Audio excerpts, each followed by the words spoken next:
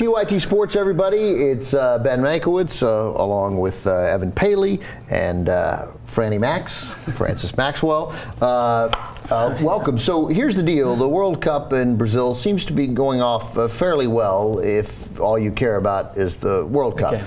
I'm not entirely sure that there's a big protest planned today in Sao Paulo. It's supposed to be very big, of, again, sort of regular Brazilians or poor Brazilians realizing that none of this ever trickles down to them. Yeah.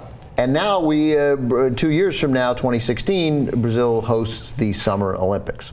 And they are not nearly ready, it would appear. Now, obviously, as you get everybody's ready when it happens.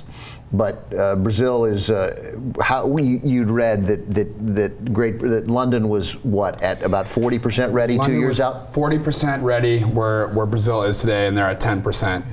And you've got a country that is absolutely hurting. I mean, economically in 2007 when they won the bids for both the World Cup and the Olympics, you had a country that was economically stable with natural resources flowing in China, Asia, putting millions, if not billions of dollars into the country. And then all of a sudden, those resources are gone. So you have a country that not only has a lack of funding, but is putting all of the funding in inappropriate places, like building 12 stadiums instead of 8, which was FIFA's given regulation, 8 stadiums.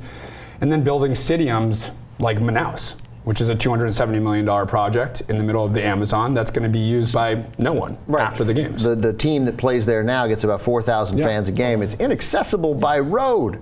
So if you want to go to a game there, paddle down the river. Right, you got to take a fucking chopper. Guanabara Bay in Rio won't be ready in time, so the sailing won't be there. And I don't know if we have this photo of it, but I'm looking at this photo online. We'll put it up. It's disgusting. And he says, "I'm sorry we didn't use the games to get Guanabara Bay completely clean, but that wasn't for the Olympic Games, although they said it was. That was for us. This was not something that was something that we could not accomplish that was in the bid book. So they can't do it. At least they're admitting it. And the good thing about the games, one would hope, is that it has to be better than what FIFA does.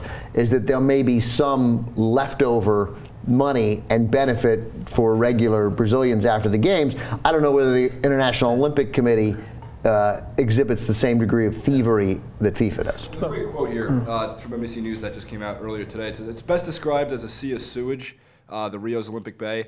"So much of the waste of Rio pours into the bay every day untreated, thousands of gallons an hour, and nothing the city has done is help clean this place up. It's not just disgusting, it's frightening." The problems in Brazil are rampant. Just over a year ago, there were those significant protests in Brazil about the World Cup and the Olympics. One day, more than 1 million people took to the streets to protest it. And you just get the sense, and I guess it's obvious, it's not even a sense, that very little of this money is going to trickle down and help regular Brazilians. Obviously, it'll be great for contractors, it'll be great for the wealthy, for the powerful. And it's a shame that this, because one of the reasons, I'm not, as you guys know, I'm not a soccer fan.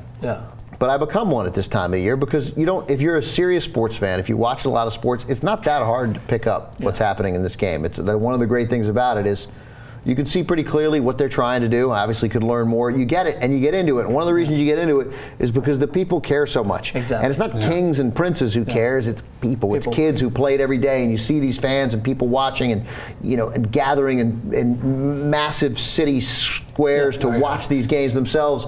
I mean, this is the people's game. This belongs to the people. And some people get a little rich off it. I got it. But this has got to be filtered out better, and no one is making an effort to make that happen. Let me read something real quick from Dave Zirin before we go. He was in Brazil. This is before the World Cup again. Literally a 5-minute walk, he says, from Maracana Stadium, the Sistine Chapel of international football, is a place called Favela do Metro.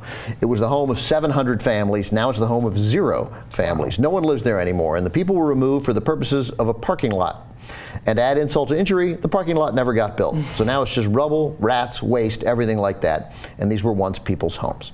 So, and I have no doubt that that exists throughout Brazil, and that there's, and now we got and it's going to happen again. And we got it's another opportunity for Brazil to reach out. And maybe they don't have to give the $33 billion that's come in for both of these events. They don't have to give that money that to hand it out to people, but you create organizations that make things better, and you increase your social safety net, you provide social services to people, you get people living in slums into livable situations for them and their families. But that seems unlikely to happen. It wouldn't happen here. I don't suspect it'll happen in Brazil.